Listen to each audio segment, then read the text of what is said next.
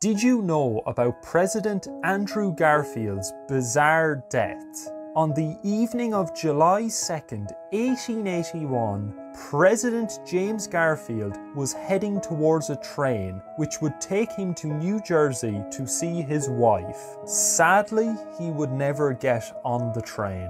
His assassin, Charles Goethe, who had a previous chance to shoot him in the same station, would get his second chance now.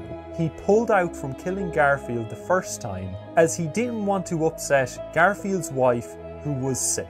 But this time he would shoot Garfield twice because he was denied the position of ambassador to France. Garfield survived for over 2 months, but would die from the attempted removal of the bullets, dying exactly 2 months before his 50th birthday, which would have been November 19th.